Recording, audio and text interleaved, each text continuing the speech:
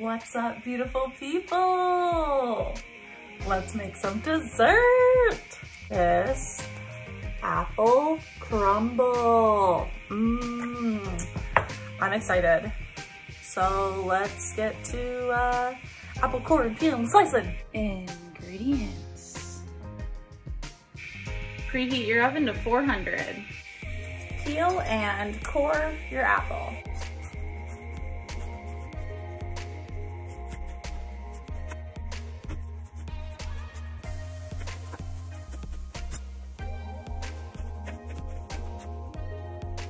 Our apples are in here. We're gonna add 1/4 cup of apple juice. I cut one. We're gonna add cinnamon and a sprinkle of nutmeg. I'm just gonna combine all of that. Throw out the brown sugar. That goes in here too. Tablespoon of brown sugar. So in this other bowl, we're gonna do 1/2 cup of rolled oats, or whatever oats I have, because that's what we're using. Tablespoon of brown sugar, cinnamon, a pinch of the nutmeg, a pinch of sea salt. I'm supposed to cut this chilled butter into like small pieces and then we'll put it in there. So it's already warming up according to my hands. I'm gonna take all of the stuff in here and we're gonna work it until it's in like little mushy, all sticks together stuff.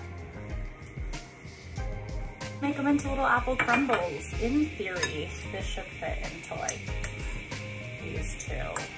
I don't know that that's gonna work. We will see. Okay.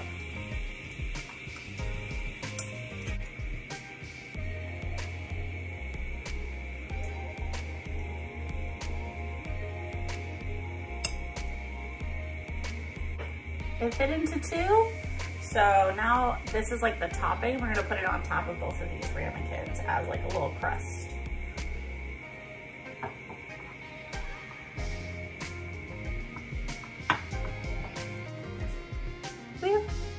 Don't tip it, it has juice in it, duh. We have 2 little apple crumbles. So we're gonna put them in the oven for 25 minutes. Oh, the timer went off and we put it on broil for another minute just to get the top toasty. Let's pull them out. Oh, look how good. Oh, the steam smells so good. All right, we're gonna let these cool off a little bit and we'll come back for a taste test.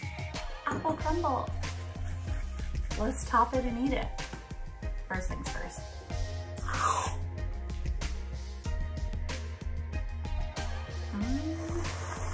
Let's eat it! Some of that. Oh my gosh. It looks really good. It smells really good.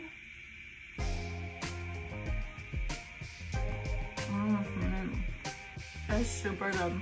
It's like a crusty topping, and then the inside is like apple pie. Like literally, it's like apple pie. Oh my gosh. Seriously, great little individual desserts. Super yummy and pretty simple to make, so happy eating.